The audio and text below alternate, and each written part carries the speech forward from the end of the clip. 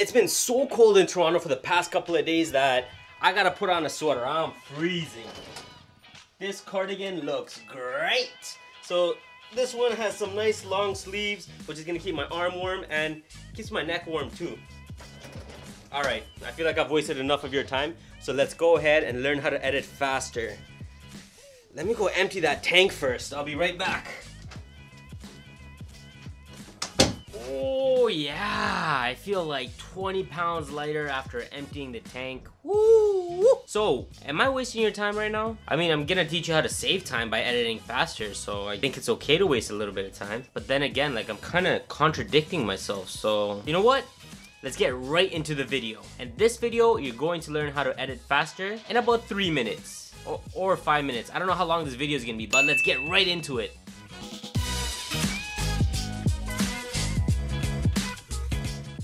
Color grading with an adjustment layer, it's gonna make your editing process so much faster, but hold your horses. Chill out, close Premiere Pro. Hold on, you cannot put an adjustment layer on your whole sequence and expect to be able to color grade your whole video with one adjustment layer. That's not gonna happen. If you have clips of yourself everywhere, like, you know, in the kitchen, in your classroom, you have a clip of yourself in like your car, in your bedroom, I don't know, don't ask me. I don't know where you like to record yourself. If you have clips of yourself all over the place, this is not going to work. You need to have clips in the same lighting environment, in the same place, location, whatever, so that the color grading can affect those clips that are in that similar environment. So let's hop into Premiere Pro so I can show you real quick. Right over here, we have, what, like 5 clips, and they're all in the same location, as you can see. So if I want to color grade these 5 separate clips, then all I gotta do is open up an adjustment layer, which would be right over here. Boom, kabroom. And then I got, you know, 24 frames, kablam. Put that adjustment layer on top of these clips, kablam, right there. And now all I gotta do is go on to Lumetri Color, hit this baby adjustment layer, make sure that is selected, and then say if I want to fix the white balance, boom, click on that little eye drop thingy majigger, and then, you know, I can just go over here and select one of the white parts of this clip, kabam, and there you go. You got, you know, like white balance right there. And then if I want to, you know, fix up the exposure, maybe put some darker scenes in there and really high contrast and like no highlights, and like shadows you want to bring down a lot, and then like whites you want to bring down also, and blacks bring down, like, because sometimes I don't like looking at myself. So yeah, now that has affected all the clips, as you can see. But if I were to reduce the adjustment layer, and then I go, bam, there I am, peekaboo, I'm playing peekaboo with you guys. Alright guys, enough playing around, let's get to the second point on how to edit faster. Start organizing your damn files. Like, honestly, this is one of the most boring tips, but one of the most crucial as well, and this will really help you. So let's hop in here, let's go to videos, where I have all my secret videos, and then I go to YouTube.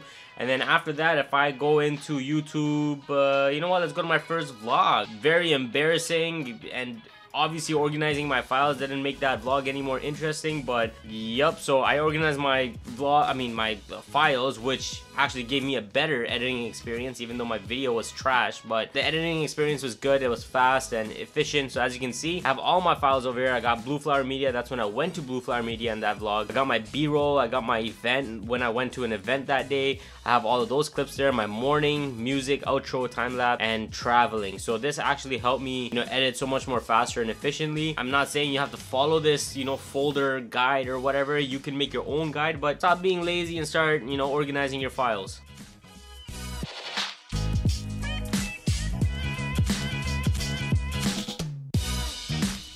Alright guys, so my last tip would be keyboard shortcuts in Premiere Pro. This is one of the most crucial ones. I mean, I think I've said that for all of my points, but you know, I give good advice, so all of them are crucial, but this is really going to be a time saver. So what you have to do is go into edit over here, and then go into keyboard shortcuts, or you can press Control Alt K. I don't know what it is for Mac, because I don't use Mac, Windows all day. And then what I have that I use a lot is my Q key on the keyboard, which is Ripple Trim Previous Edit to Playhead. So what that does is that if I have my playhead over here and then I want to cut everything before the playhead in this clip, and then move everything over so it attaches onto this.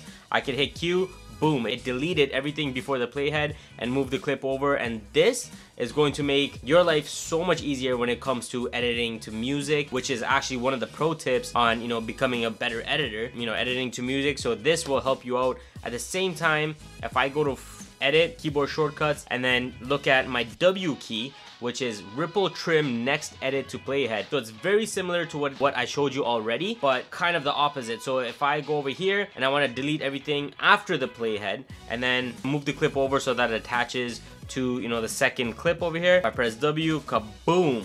There you go. So everything after the playhead was deleted, and then the clips after that moved to the left so that, you know, it's one sequence and it's attached together. And then lastly, if I go to edit and then go to keyboard shortcuts, you know, I'm not even utilizing my own advice. You know, I could have just pressed Control Alt K, boom, instead of just going to edit to scene. Get with the program. Anyway, so there's add edit on X. So if I go to X, there's add edit. You can add that for yourself as well if you don't have it in Premiere Pro. So what that does is that, say if I go over here and I want to make a cut, usually what people would do is go to this razor tool, which is C, so they can press this, or they can press C on their keyboard and then go ahead and make a cut. But you know what? We smarter than that, so we don't do that. Control Z, you know, reverse what I did. I'm gonna press V for Victor. I'm gonna press V because I know a lot of brown people, they say V and sounds like B, so no, I'm saying V for Victor. Press V and it gets back to your mouse, and then you can hit X to make that cut. And if I want to come over here, make another cut, hit X again, boom, cuts all day, cuts all day, cuts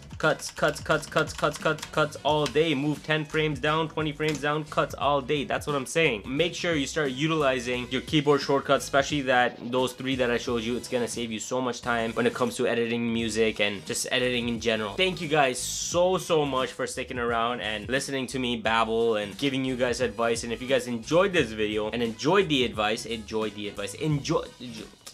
man, I think I forgot how to speak English. I gotta take a sip of this coffee. I don't know what this had to do with me forgetting English. If you enjoyed this video, make sure you hit that like button, please down below. And if you want to keep seeing advice like this and becoming a better editor and see nice vlogs and stuff, you want to see my face, make sure you hit that subscribe button down below, and I will miss you guys. And I don't know why I just said that, but I'll see you guys in the next video. Later.